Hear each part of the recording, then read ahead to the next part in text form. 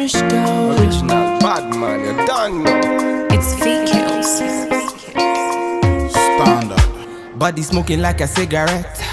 Oh no.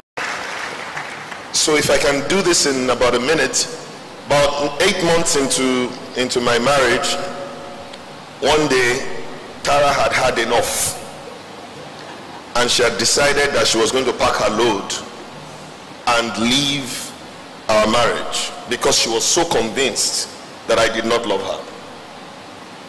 Why? Because she said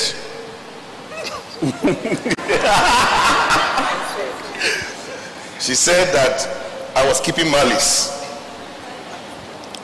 and that, you know, I am a person who generally never wants to say the wrong thing. So if I'm upset, I would rather swallow any thought that would lead to a wrong word. She considers that to be malice, especially maybe when the thing is reaching about 4 days, which I have not been able to find anything good to say. So by this time she had already taken it that, look, you know what, because Tara is a really great communicator. She loves to chat, she wants, and I, on the other hand, I can live with it, I can live without. So here it was, Tara had already told me she was going to leave. I did not argue, I wasn't angry. I said to her, remember, I didn't tell you to leave, but I will tell you this: if you leave, you can't come back home. Because I didn't chase you out, but I may not be able to let you in.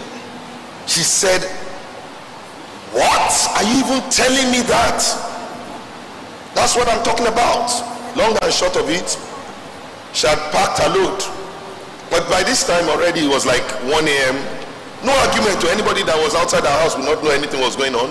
There was no shouting, there was no argument. But then she decided to do something, which was to sleep until morning before she left. So here it was, her load was packed. She had put them in the car. I was watching, I didn't say a thing. All I kept on saying was, ha. Hey. Larry will not beg me on this one. Izan will not beg me. Nobody can beg me because I didn't chase her. I heard the voice of God clearly, and he said to me, if you let her go, you are finished. I thought, what? I'm finished? How? She's not the one paying a thing in the house. I'm the one that is paying the rent. I'm the one doing this. I'm the one doing that. My business is doing great. How can I be finished if she leaves? Yeah. And God led me to one scripture. I'd never seen it before.